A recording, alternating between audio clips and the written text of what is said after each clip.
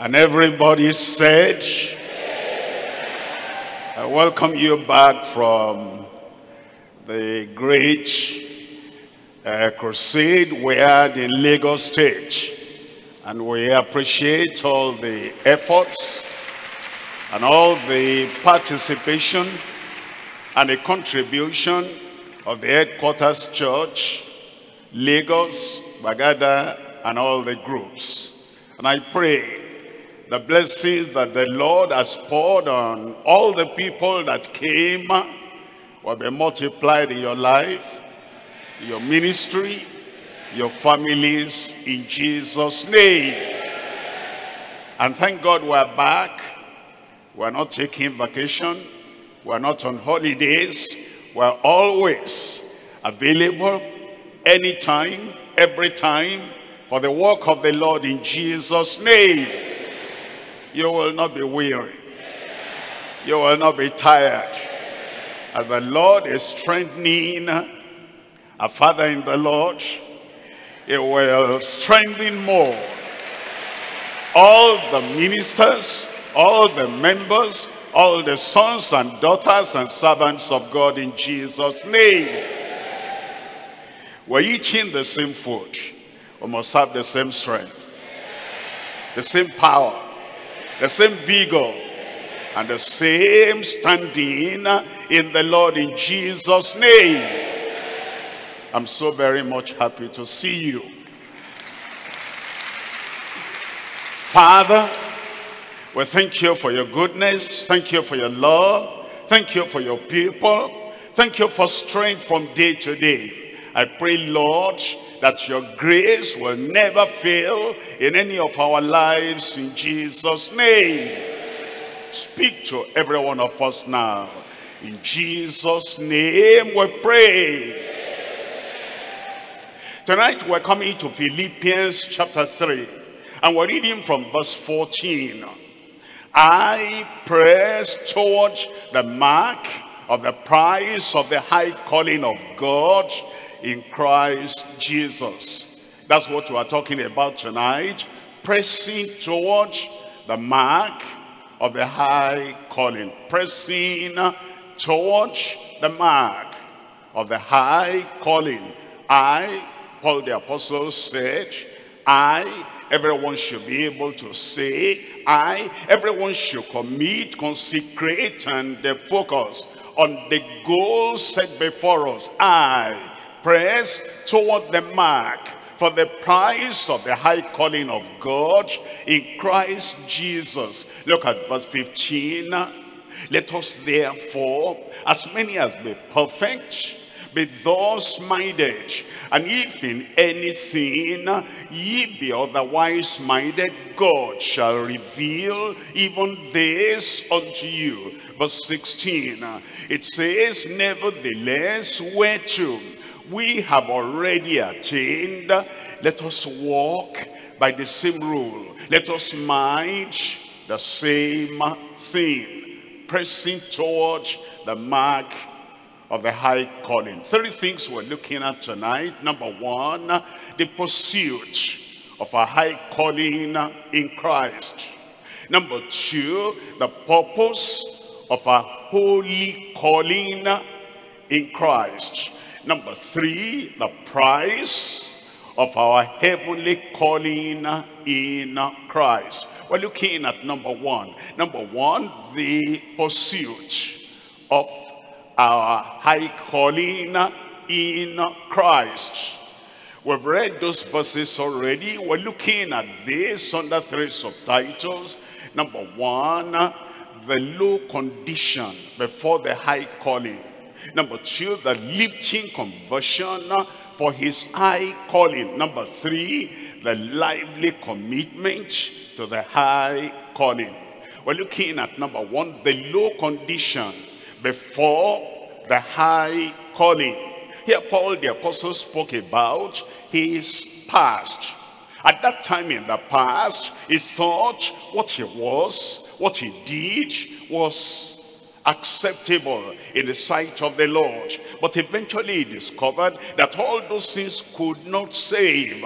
They were low. as low could be. They were at the lowest of God's expectation. Christ had come, he didn't know Christ. The Savior had come, he didn't know the Savior. The Sanctifier had come, he didn't know the Sanctifier. The Baptizer in the Holy Ghost had come, he didn't know the Baptizer. The strength, the power of the Lord had come, he didn't know the strength and the power. The Spirit of God had come, and he didn't know the Spirit of the Lord. All he did was by himself before salvation. Look at this, the low condition before the high calling. In Philippians chapter 3 verse 4, it says, though I might also have confidence in the flesh, if any other man thinketh that he had whereof he might trust in the flesh, not in the Spirit, not in the grace of God. All he says now, he was very low. The high calling had not come unto him. He said, I must. Look at verse 5. In verse 5,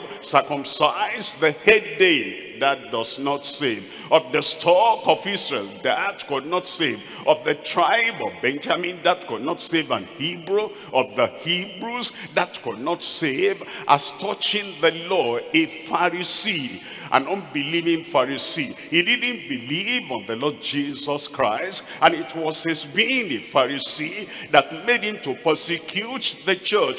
It wasn't anything high. The high calling had not come to him at that time. It was very low. That was his condition at that time. Look at verse 6. In verse 6, concerning zeal, persecuting the church. That is nothing positive. That is nothing acceptable. And that is nothing to qualify him before the Lord, touching the righteousness which is in the law, blameless. That amounted to nothing. That's what all the other Jews had, and they did not submit to the righteousness of God. Look at verse 7. In verse 7, but what things were gain to me?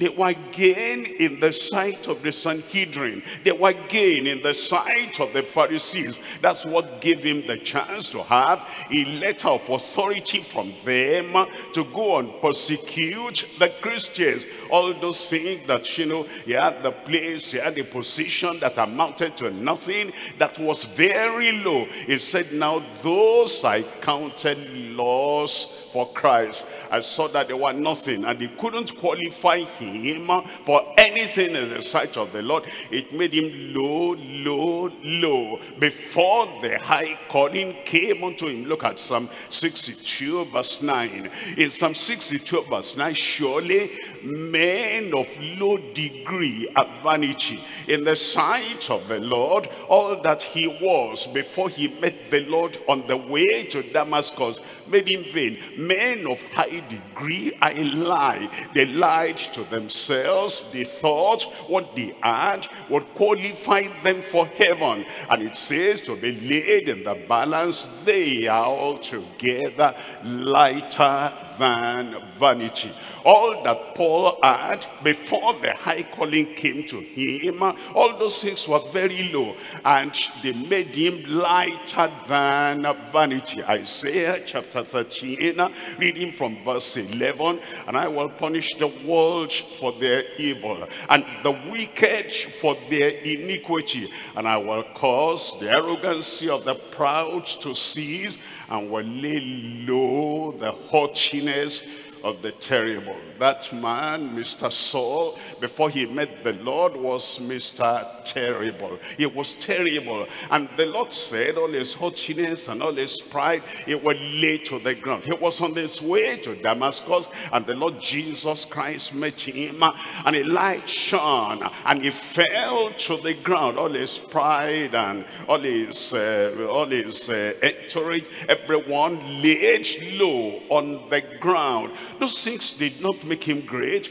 They didn't make him acceptable. They made him to be in a low condition before the Lord. Revelation chapter 3, I'm reading from verse 17. Revelation chapter 3 verse 17, because thou sayest, I am rich and increase with goods, and have need of nothing, and knowest not that thou art wretched and miserable and poor and blind and naked. All the things that he took pride him. In his Pharisaic days, all those things, did he qualify him before the Lord? He was injurious, he was a murderer, he was a blasphemer. He didn't know he was wretched and miserable and poor and blind and naked. Look at verse 18 there. I counsel thee to buy of me gold tried in the fire, that thou mayest be rich, and white raiment, that thou mayest be clothed, and that the shame of thy nakedness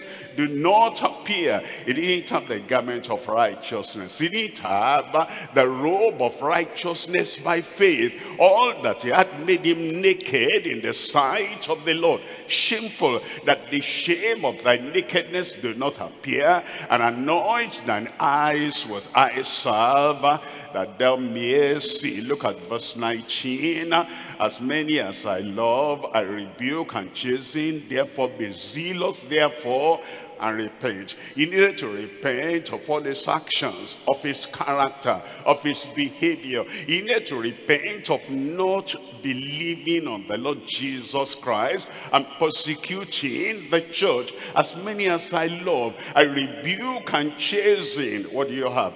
You have religion that's low. What do you have? You have obedience to the law of Moses, that is low in the sight of the Lord. What do you have? You have circumcision, that's low. What do you have? You have infant baptism, that is low. What do you have? You have attachment to a church, to a denomination, that is low in the sight of the Lord. All that now we have to get rid of. As many as I love, I rebuke and chasten. Be zealous therefore and repent. And then in verse 20 it says, behold, I stand at the door and knock. Outside, I stand at the door and knock. All that time that Saul was, moving about religion here, religion there, persecution there, being injurious there, and quoting the law of Moses there, and obeying the law of Moses, and being righteous in the flesh by himself. All that time he needed repentance, and Christ was outside the door of his heart. Behold, I stand at the door and knock. If any man hear my voice and open the door. That's the beginning of having and receiving the high calling. All the other things low, irrelevant, vain, unprofitable. It says, if any man hear my voice and open the door, I will come into him and will sup fellowship with him and he with me. Let's look at number 2 there. Number 2 is the lifting conversion for his high calling. What lifts up the sinner to get, to receive, to hear, to embrace the high calling is conversion that lifts him up. Conversion, meeting the Lord, being transformed by the Lord, being changed by the Lord. That is the experience that lifts up the man so that he can receive and have the high calling. Let's look at Philippians chapter 3 verse 7. But what things were gain to me, those I counted loss for Christ. I had to give up the things I took pride in so I can receive Christ. All the things that I thought I earned by myself, I did by myself, I obtained by myself, I generated by my strength, in human strength. I have to give all that up so that Christ can come. What things were gained to me? They gave me credentials among the Pharisees. They were gained to me. They gave me credentials among religious people. They gave, they gave me inroad where ordinary people could not get to. My religion, my Judaism got things for me. They were profitable for me in the flesh, not in the spirit, in the flesh. And he said, what things were gain to me those I counted loss for Christ. Then in verse 8, it says, yea, doubtless, and I count all things but loss for the excellency of the knowledge of Christ Jesus, my Lord. The Sanhedrin, they were his Lord. The Pharisees, they were his Lord. The religious people, they were his Lord. And he said, at my conversion, I counted them loss for Christ. Now that I'm converted and I'm still following the Lord, I still have to jettison them, push them aside, reject them, and have nothing to do with them. Yet doubtless I count all things but loss for the excellency of the knowledge of Christ Jesus, my Lord, for whom I have suffered the loss of all things. When I gave my life to Christ, Paul is saying, all those people that gave me authority and gave me the credentials and gave me the certificate and gave me the chance and they gave me recognition because I was trained by one of their greatest teachers and leaders. Now they turned around to persecute me because I threw their papers back to them. I threw the authorities back to them. I took the things they had given me before that made me go around to persecute the church. I threw it back to them. Now they turned around and they made me suffer. So he said, for whom I have suffered the loss of all things, and do count them but dung, that I may win Christ. As long as I thought that my religion was as important as Christ, I didn't have Christ. As long as I thought that all those activities in human fleshly energy recommended me to the Almighty God, I didn't have Christ. But now I count them but dung, that I may win Christ. Look at verse 9. In verse 9, and be found in him, not having mine own righteousness. You see that? All that righteousness of the law as a Pharisee that he spoke about in the earlier verses, all those things he said, they are mine own righteousness. And what I have to do now, I have to give them up, not having my own righteousness, which is of the law, but that which is through the faith of Christ, the righteousness which is of God by faith. And then in verse 10, that I may know him. He said, now I knew a lot of, the Pharisees, members of the Sanhedrin, and religious people, and the Judaizers. I knew a lot of them, but they can't pave the way for me to get to heaven. And there is nothing they could do that will be advantageous for me to make it on the final day. My goal now, my zeal now, my ideal now, my ambition now, that I may know him, and the power of his resurrection, and the fellowship of his sufferings, being made conformable unto his death. And then in verse 11, it tells us, if by any means I might attain to the resurrection of the dead. Now he has a goal. Now his life has a meaning, and the drive within him is in the right direction. If by any means I might attain unto the resurrection of the dead. In Romans chapter 3, reading from verse 21. Romans chapter 3 verse 21. But now the righteousness of God without the law is manifested, being witnessed by the law and the prophets. And then in verse 22, it says, even the righteousness of God which is by faith. The righteousness of God which is by faith of Jesus Christ unto all and upon all them that believe, for there is no difference. Look at chapter 10 verse 3. In chapter 10 verse 3 of Romans, it says, for they, the Jews, who are still as blind as I was blind, the Jews who were still pursuing their own righteousness as I was in the past, they, being ignorant of God's righteousness and going about to establish their own righteousness, have not submitted themselves unto the righteousness of God.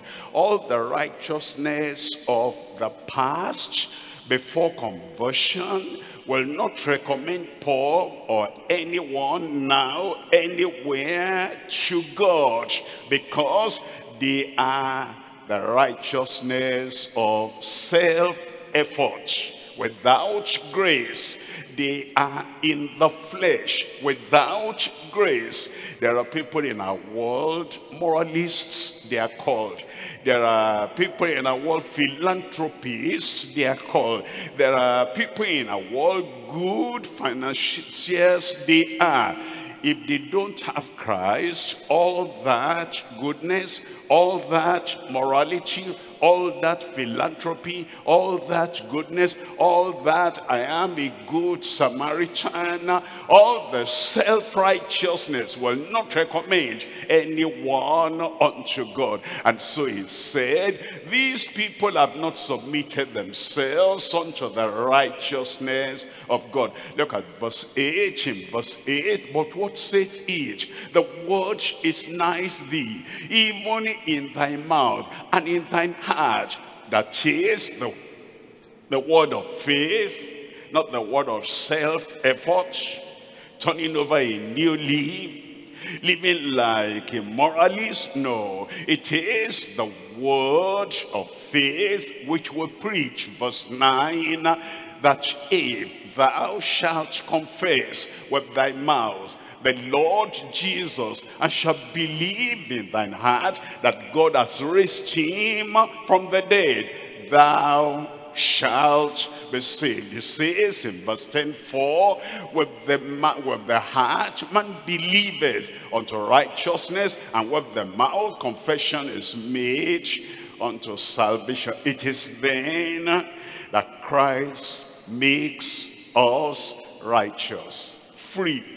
And now we can say that conversion was the gate that opened the door to the high calling. Romans chapter 6, reading from verse 22. In Romans chapter 6, verse 22, but now being made free from sin and become servants to God, ye have your fruit unto holiness, and the end everlasting life. Because in verse 23 it says, for the wages of sin is death, but the gift of God is eternal life through Jesus Christ our Lord. Let's come to number 3 here.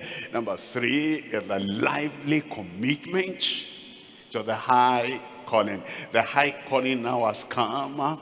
Conversion has taken place, salvation has taken place, the righteousness of faith has been given and imparted unto him, unto us, and now there is commitment, a lively commitment to the high calling. It tells us in Philippians chapter 3 verse 13, it says, brethren, I count not myself to have apprehended. I count not myself to have apprehended. I'm saved. There's still sanctification. I count not myself to have apprehended. There is sanctification.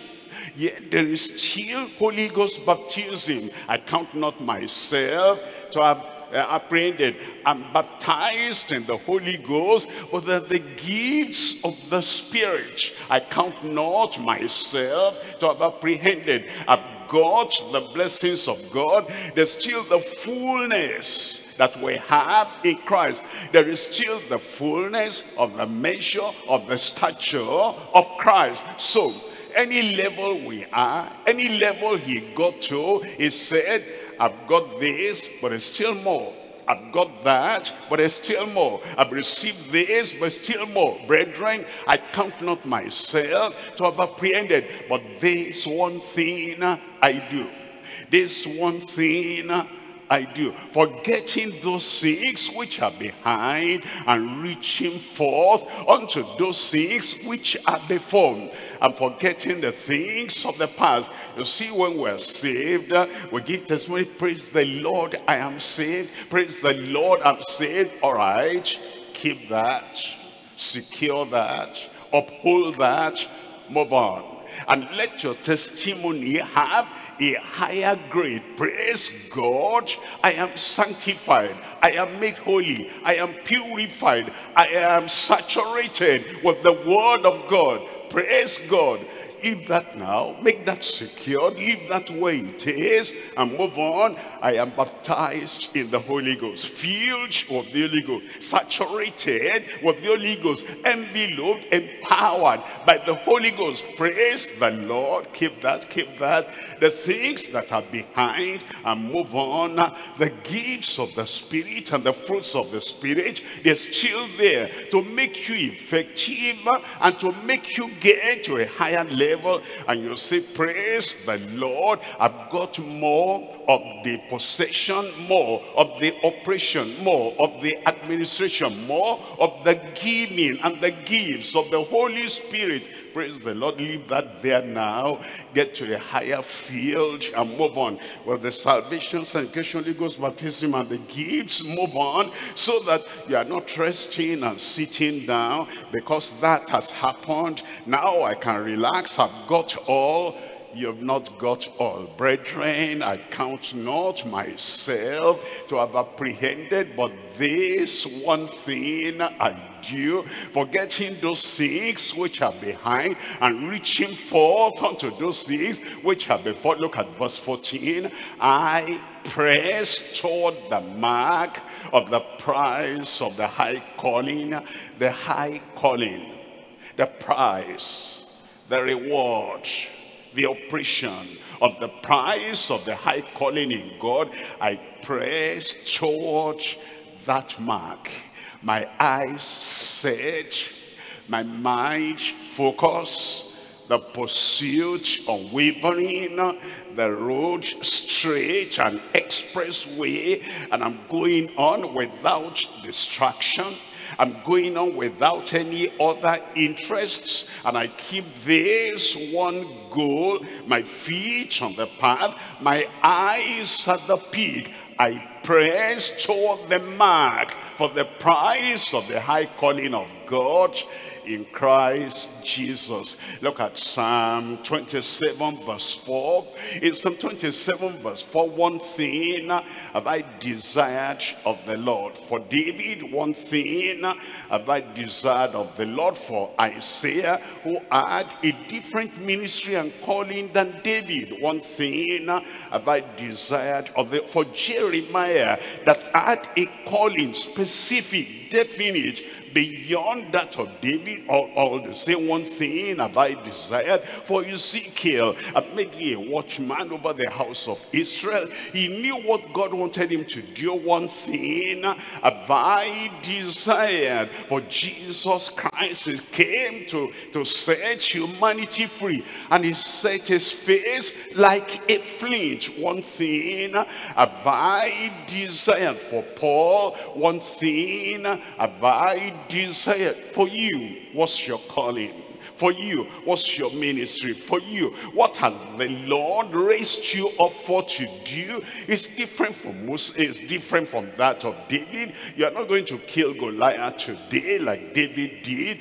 That was his ministry. Your own calling, the high calling we have in Christ. One thing have I desired of the Lord, that will I seek after, that I may dwell in the house of the Lord all the days of my life, that I may dwell in the house of the Lord all the days of my life.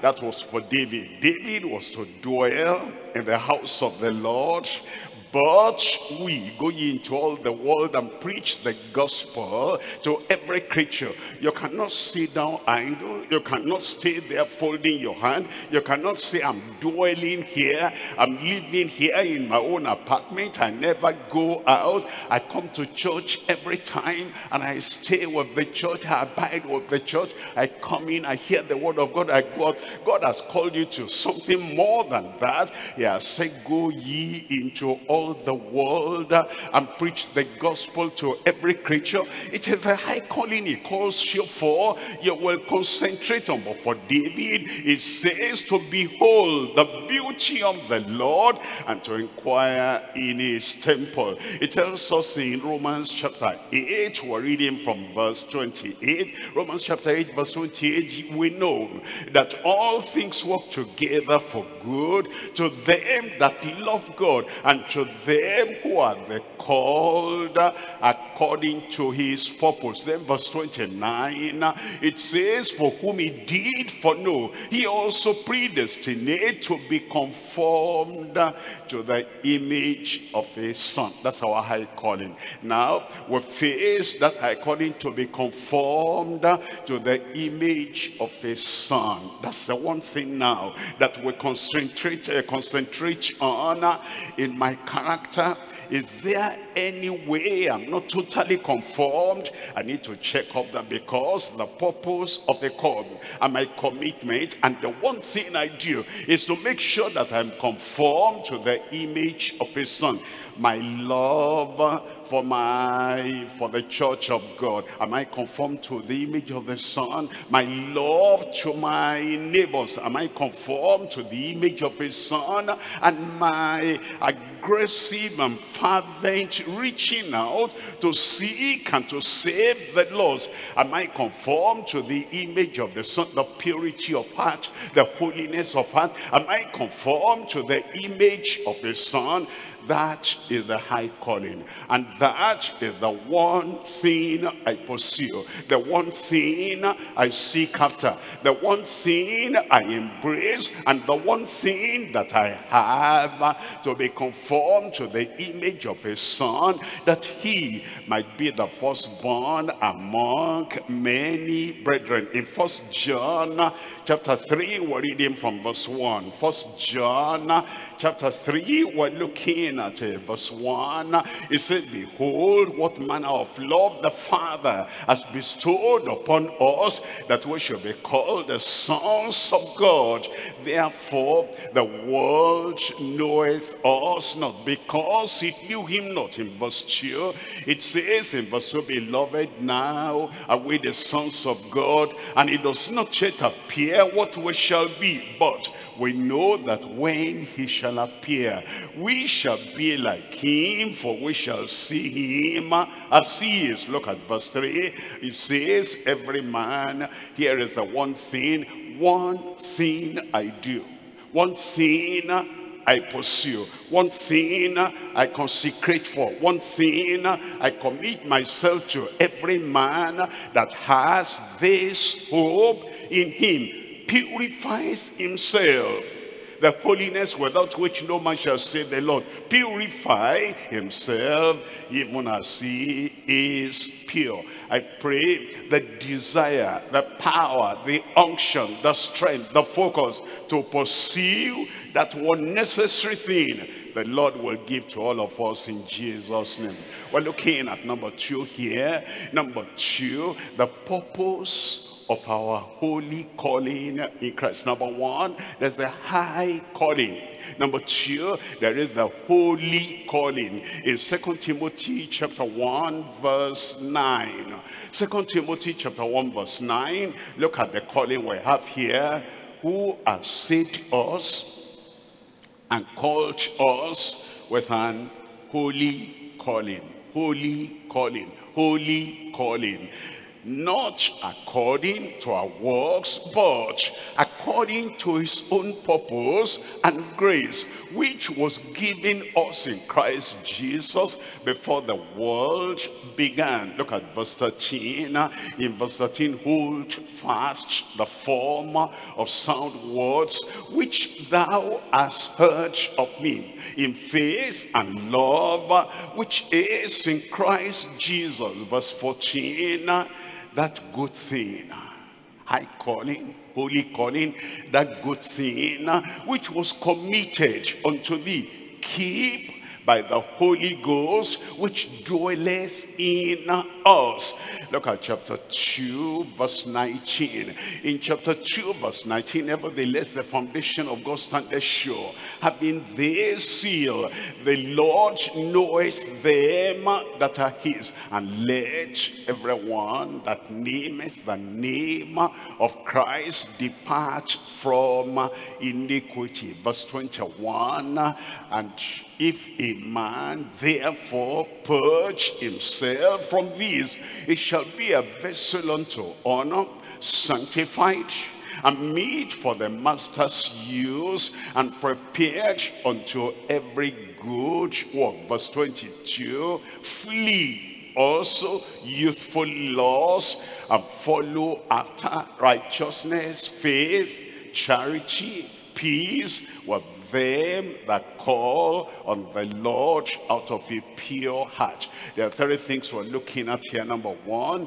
concentrating on the purpose of the holy calling. Number 2, consecrating to possess his holy Christ likeness. Number 3, continuing in the pursuit of his holy character. Look at number 1. Number 1, concentrating on the purpose of the holy calling. The Lord called Paul the apostle, and he declared to him from the very first day of that call the purpose, so that he will concentrate, he will focus his mind, his heart, his strength, his personality, his skill, everything he had on that solitary purpose. Look at Acts chapter 26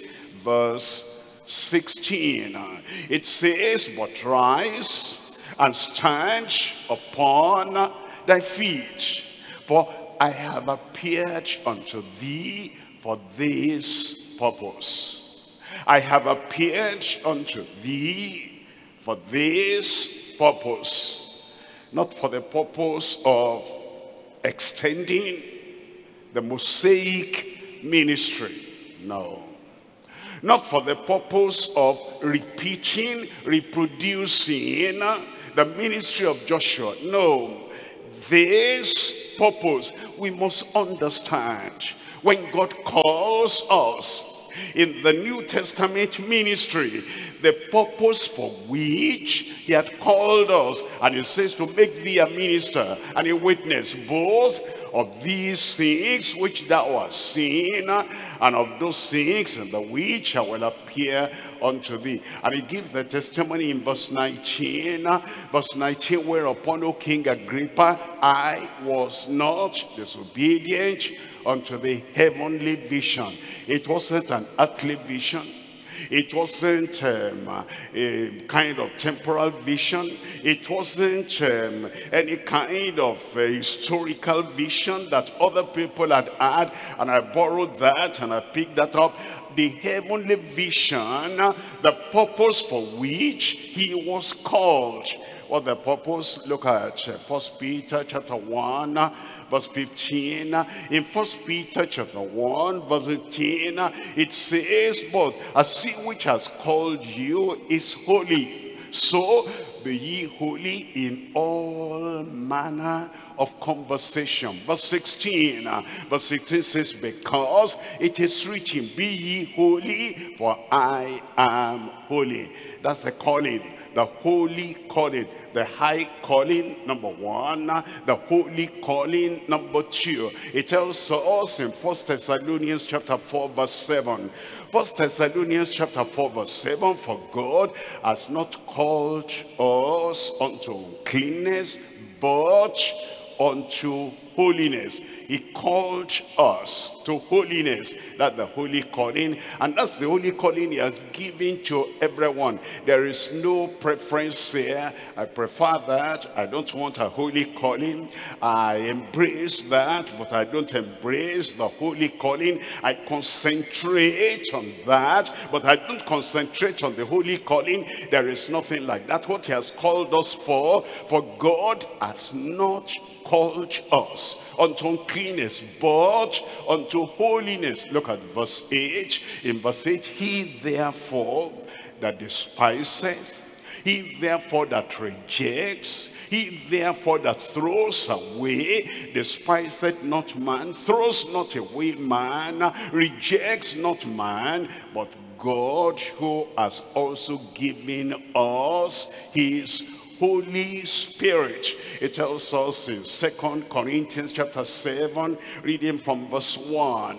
It tells us, having therefore these promises, dearly beloved, let us cleanse ourselves from all filthiness of the flesh and spirit, perfecting holiness.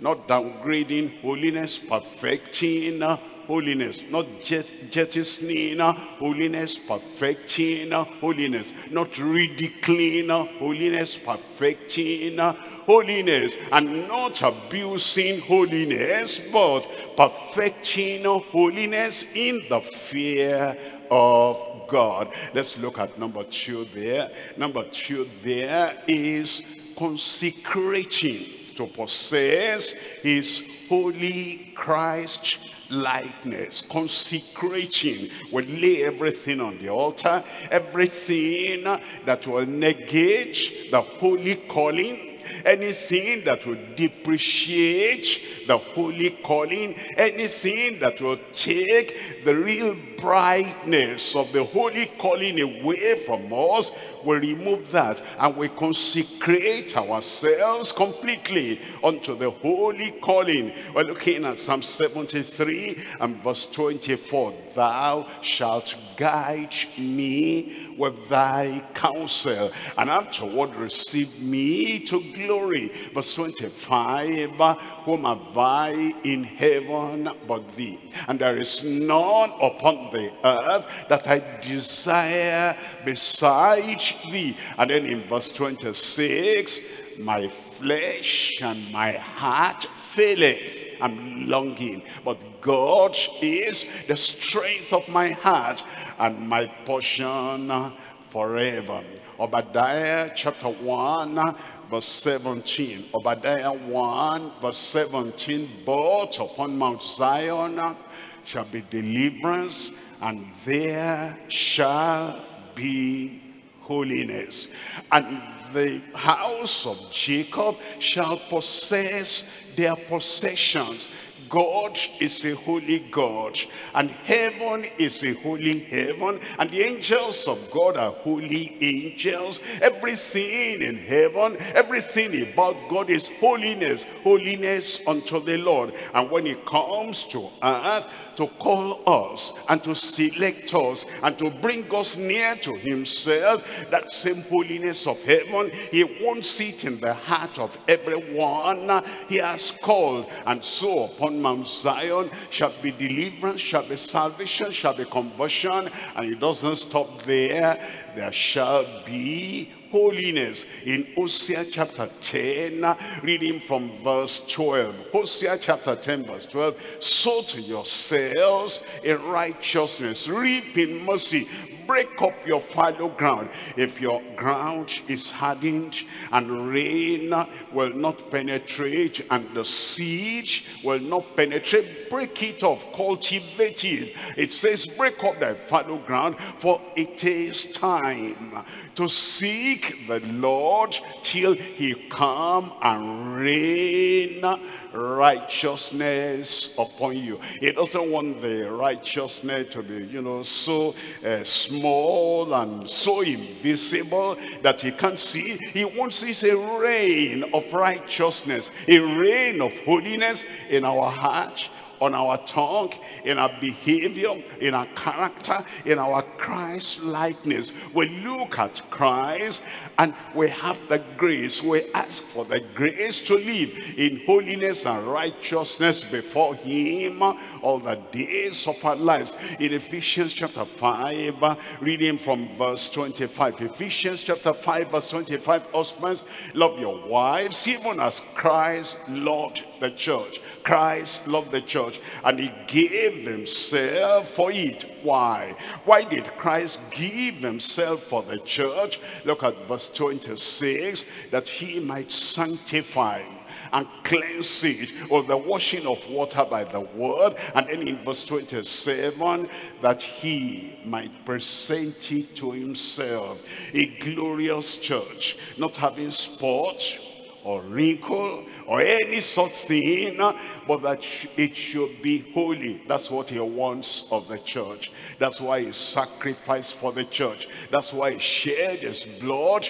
for the church. That the church, anyone connected with Christ by salvation, by redemption, anyone connected with Christ in his church, that it should be holy and without blemish. We're coming to number 3 here. Number 3 here is continuing in the pursuit of his holy character. Christ has a holy character. He expects a holy character. He has called us with a holy calling, and he wants us not just to commence, he wants us to continue until the end of time. He tells us in 1 Peter chapter 2 verse 9. 1 Peter chapter 2 verse 9, but here a chosen generation, a royal priesthood, and holy nation. A nation whose characteristic is holiness, whose character is holiness, whose conduct is holiness, whose comportment is holiness. That's the church. And those are the believers. He wants us to be a holy nation, a peculiar people, that ye should show forth the praises of him who has called you out of darkness into his marvelous light. And then in verse 21, it says, for even hereunto were ye called, because Christ also suffered for us, leaving us an example that we should follow. Ye should follow his steps. The character of Christ, the comportment of Christ, the commitment of Christ. Holiness unto the Lord, holiness before the Lord. In verse 22, it says, who did no sin. And he wants us to follow that example, that pattern, not to do any sin, not to commit any sin, public or private. Who did no sin, neither was guile, neither was deception, neither was lying, neither was deceit found in his mouth. Verse 23, who when he was reviled, he reviled not again. He did not retaliate. He did not take vengeance. There was no revenge in his character. Who when he was reviled not again. When he suffered, he threatened not, but he committed himself to him that judges righteously. Verse 24, who his own self bare our sins in his own body on the tree. that we, being dead to sin, he doesn't want us to continue in sin, that grace may abound. He doesn't want us to be in the old life where we have been. He wants us completely dead to the past life, and we should live unto righteousness. Every day, in every situation, we should live unto righteousness, by whose stripes you are healed. Look at 1 John chapter 3 verse 5. 1 John chapter 3 verse 5. And ye know that he was manifested to take away our sin. It doesn't give us liberty to sin and add sin to our lives and make us become greater sinners, because he has saved us now, because the grace of God is there. And then even new sins, invented sins, put in. Never. It says it was manifested to take away our sins, and in him is no sin. Look at verse 6. It says, whosoever abideth in him sinneth not. Whosoever abideth in him sinneth not. Whosoever sinneth has not seen him, neither known him. Hebrews chapter 7, reading from verse 25. Wherefore he is able also to save them to the uttermost that come unto God by him, seeing he ever liveth to make intercession for them. Verse 26, for such a high priest became us, who is holy, that's Christ, and we're to have his holy Christ likeness, his holy character. And we're told he's holy, is harmless, undefiled, separate from sinners, and made higher than the heavens. Revelation chapter 3 verse 7. In Revelation chapter 3, looking at verse 7, and to the angel of the church in Philadelphia write, these things saith he that is holy.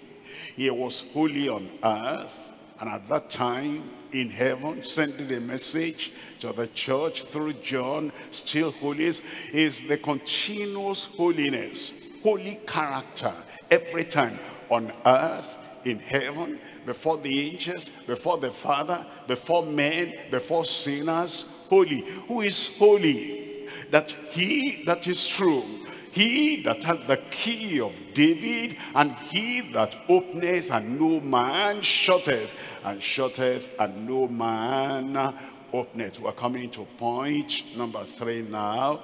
Point number 3, the price of our heavenly calling in Christ. Number 1 is the high calling. Number 2 is the holy calling. Number 3 is the heavenly calling. The price of our heavenly calling in Christ. In Hebrews chapter 3 from verse 1. Hebrews 3 verse 1. Wherefore, holy brethren, partakers of the heavenly calling. You see the connection there? Holy brethren, partakers of the heavenly calling. Consider the apostle and the high priest of our profession, Christ Jesus. Verse 2. In verse 2, who was faithful to him that appointed him, as also Moses was faithful in all his house. Verse 3, it says in verse 3, for this man was counted worthy of more glory than Moses, inasmuch as he who has builded the house has more honor than the house. Look at verse 6. In verse 6, but Christ as a son over his own house, whose house are we, if we hold fast the confidence and the rejoicing of the hope unto the end. Whose house we are, on the condition we hold fast We don't let it go. We don't become careless. We don't become loose. We don't become superficial. We don't become like the world around us. We hold fast the confidence of the hope we have until the very end. Look at verse 12. In verse 12, take heed, brethren, heavenly called brethren, brethren with high calling, brethren of the holy calling, brethren of the heavenly calling. Take heed, brethren, lest there be in any of you an evil heart of unbelief in departing from the living God. Look at verse 13. But exhort one another daily, while it is called today, lest any of you be hardened through the deceitfulness of sin. Then in verse 14, for we are made partakers of Christ if we hold the beginning of our confidence steadfast to the end. Three things here. Number one, the price he paid for our heavenly citizenship.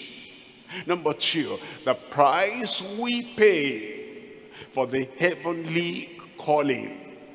Number three, the price, the reward we are presented for heavenly consistency. Look at number one. Number one is the price Christ paid for our heavenly citizenship. We're told in 1 Corinthians chapter 6, verse 19, what?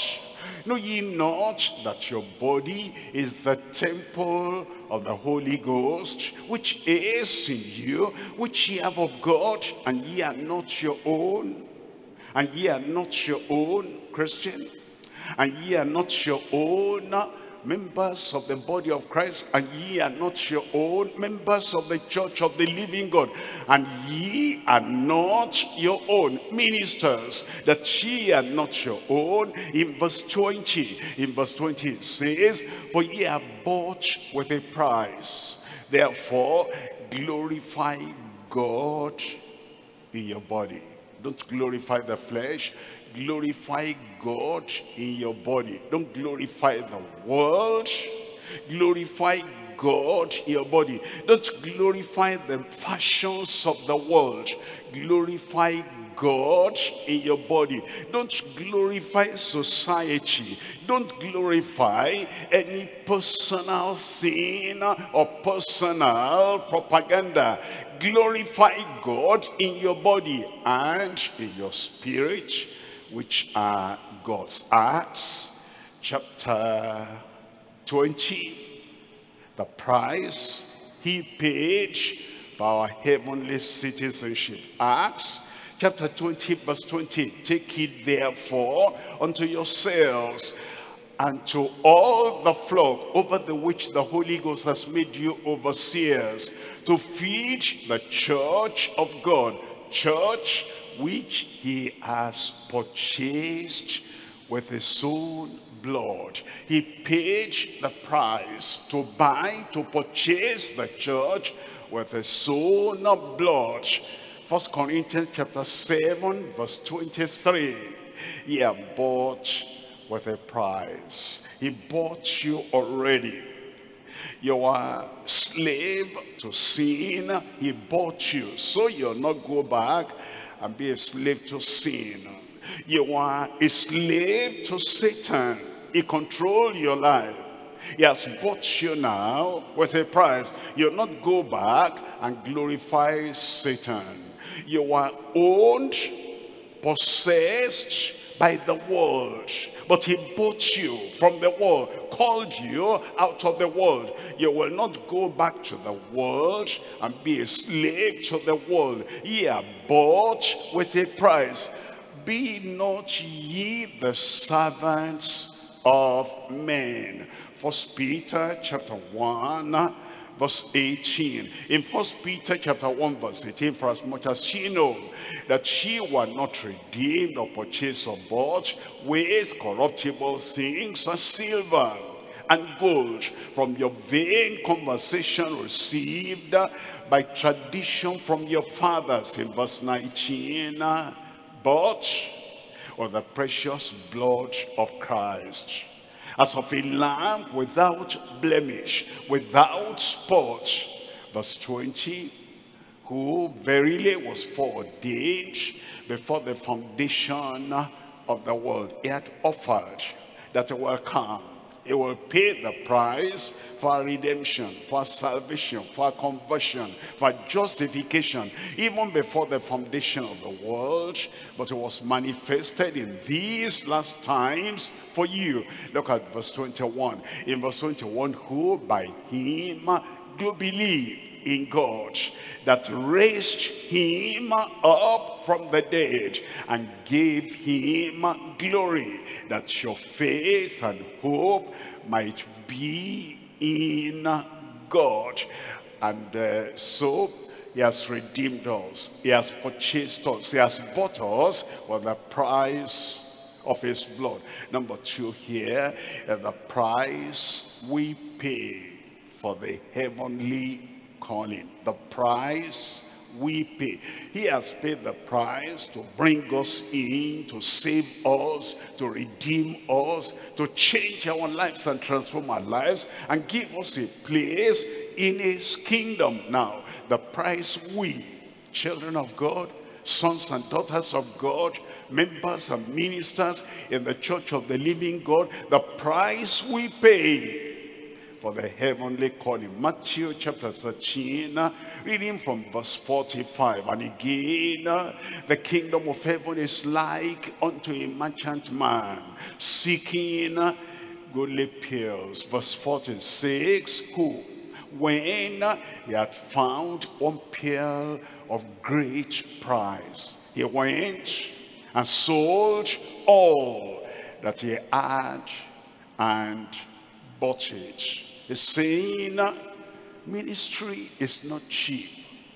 The work of the Lord is not cheap. Being part of the people that will go into the world and bring sinners into the kingdom, that opportunity is not cheap. It's a price, it's a pearl of great price. And when we see that, every other thing we lay aside and we sell all. Everything we have, we'll say, this is all I have, and we give unto the Lord, and we have the privilege of being a minister, a servant, pursuing and seeking to save that which was lost. Acts chapter 20 verse 24. And none of these things moved me. Paul the apostle knew there was a price for him to pay for the work the Lord had called him to, for the ministry the Lord had called him to. And he said, none of these things move me. He said, neither count I my life dear unto myself, so that I might finish my course with joy. And the ministry which I have received of the Lord Jesus to testify, that's the ministry, that's the pearl of great price, that's the opportunity, that's the service surrendered to the Lord. And you say, whatever I have to pay for that, lay on the altar for that, it will not come cheap. I'm going to give everything so that I will finish my course with joy. And the ministry which I have received of the Lord Jesus to testify the gospel of the grace of God. And then in verse 26, it says, wherefore I take you to record this day that I'm pure from the blood of all men. Verse 27, for I have not shunned to declare unto you all the counsel of God. He wasn't only preaching salvation, he preached all the counsel of God: sanctification, holiness, purity of heart. Blessed are the pure in heart, for they shall see God. And the power of the Holy Ghost in our lives, everything, and one man, one wife, everything. He preached everything, the whole counsel of God. That was the charge. That was the purpose for which he was called. And he said, I have not shunned, I've not been careless in not declaring unto you all the counsel of God. In 2 Timothy chapter 2 verse 10.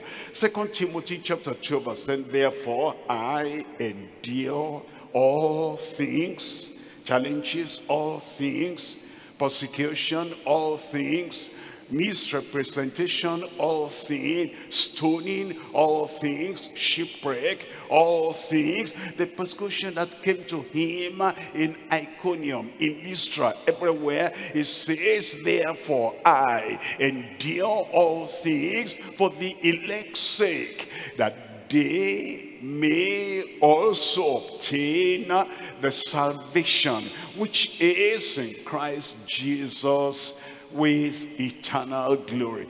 The price we pay. Look at verse 11. In verse 11, it's a faithful saying, for if we be dead with him, we shall also live with him. And then in verse 12, if we suffer, that's part of the price. If we suffer, we shall also reign with him. If we deny him, he also will deny us.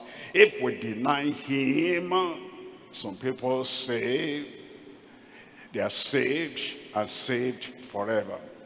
Even if they deny the Lord at the time of temptation, they deny the Lord at the time of their trial, they deny the Lord at the time when they are called to lift up Jesus, they deny Jesus. Oh, they say they will still get to heaven because they are saved and forever saved. All the scriptures say no. Christ says no. It says, remember Lot's wife. If we deny him, he also will deny us. Look at 2 Timothy chapter 4 verse 5. The price we pay for that heavenly calling. It says in 2 Timothy chapter 4 verse 5, but watch thou in all things, at all times, in every situation, watch. Because the devil will be looking for your careless moment, prayerless moment. The devil will be looking for the time you want some ease, some comfort. Therefore it says, watch thou in all things. When temptation comes, when the tempter wants to drag you off your path, watch thou in all things. Endure afflictions. Be glad that affliction comes, not because you are a thief, not because you are a sinner, you're a criminal, but because you are glorifying the Lord. And it says, endure those afflictions. Do the work of an evangelist. Make full proof of thy ministry. That's the counsel. That's the commandment. And I pray you will not be weary. You will not be tired. You will make full proof of your ministry. We're looking at number 3 here. Number 3 here, the prize. This is with Z-E, prize. The reward, the remuneration, the goodness of the Lord, and the well done that we have, because he calls us to that high calling. We responded, and day by day we realize we have a high calling, and we're keeping ourselves as high to match the high calling. We follow on the holy calling, and we remain holy in heart, holy in life, to match the level of the holy calling. And he gives us the heavenly calling. And in heart, in mind, in response, in dedication to the Lord, will remain heavenly focused. Because of that, he brings a reward. Because of that, he presents to us the price for our heavenly consistency. Look at Genesis chapter 22, reading from verse 16. And said, by myself have I sworn, says the Lord, for because thou hast done this thing, and hast not withheld thy son, thine only son. Verse 17, that in blessing I will bless thee, and in multiplying I will multiply thy seed as the stars of the heaven, and as the sand which is upon the seashore. And thy seed shall possess the gate of his enemies. Verse 18. And in thy seed shall all the nations of the earth be blessed, because thou hast obeyed my voice. You see that word because is not like I'm a minister, I'm a worker, I'm a leader. Every minister, every worker, every leader will be rewarded equally. No. Because thou hast obeyed my voice, this I will do unto thee. In Exodus chapter 23 verse 25. Exodus 23, 25. And ye shall serve the Lord your God, and he shall bless thy bread and thy water, and I will take sickness away from the midst of thee. You're serving the Lord with all your heart, with all your soul, with all your mind. You're serving the Lord without a rival. You're serving the Lord without any reservation.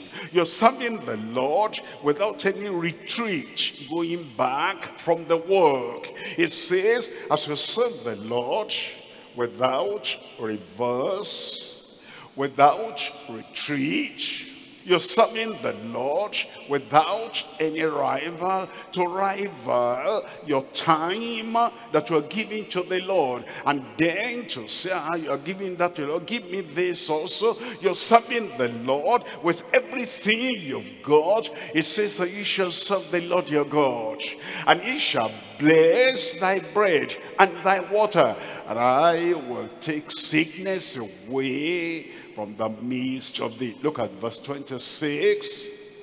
And there shall nothing cast their young, nor be barren in thy land. The number of thy days I will fulfill. Not for you to be idle now.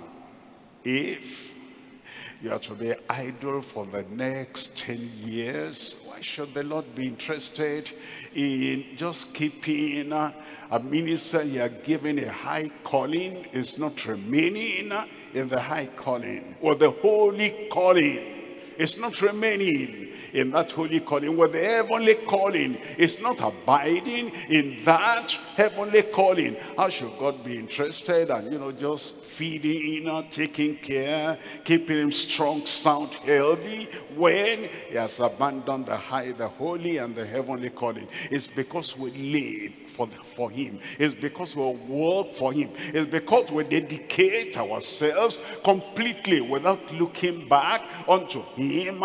That's why he said, and the number of your days I will fulfill. Look at verse 27. In verse 27, I will send my fear before thee, and will destroy all the people to whom thou shalt come.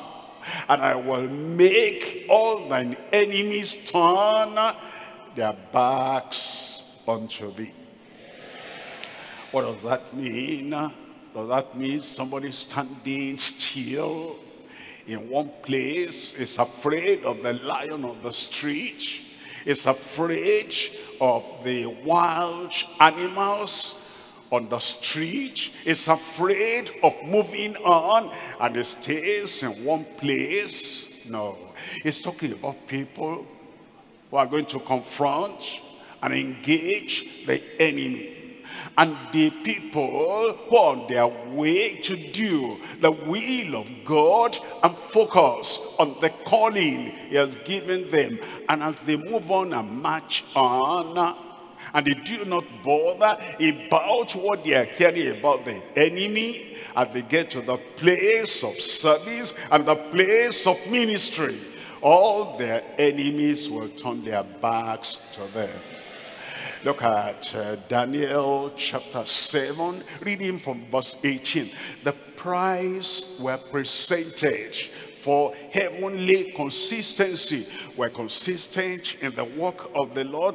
We do not just hit and run. We do not do it today and then we rest for the next 4 weeks. But we abide in the work. We're engaged in the work. We're committed to the work. We're consecrated to the work. And we're doing the work he has called us to do in the high calling, in the holy calling, in the heavenly calling. Then he tells us in Daniel chapter 7, reading from verse 18, but the saints of the Most High shall take the kingdom and possess the kingdom forever, even forever and ever.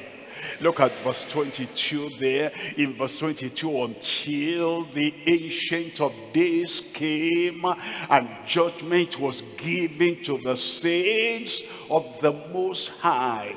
And the time came that the saints possessed the kingdom. Look at verse 27. In verse 27, and the kingdom and dominion and the greatness of the kingdom under the whole heaven shall be given to the people of the saints of the Most High, whose kingdom is an everlasting kingdom, and all dominions shall serve and obey him. Now in Revelation chapter 2, reading from verse 25, Revelation chapter 2, verse 25, but that which ye have already, hold fast till I come. Do you have anything? I said, do you have anything? We have the high calling, we have the holy calling, we have the heavenly calling. That which ye have already, hold fast till I come. Verse 26, he that overcometh and keepeth my works, the ministry, the commitment, the evangelism, the edification of the church, the teaching, everything he has given us to do. He that overcometh and keepeth my works unto the end, to him will I give power over the nations. It will be yours. I said it will be yours. So keep on moving on. Keep on the path, focused, consecrated, committed to the high calling, to the holy calling, to the heavenly calling, to the work he has given you to do. And you, by the grace of God, will not miss that heavenly home. And you will not miss your reward on the final day in Jesus' name. Let's rise up now and commit ourselves to the Lord in prayer, that God will help you, help you, help you, that you'll not look back, you remain, you abide in that calling.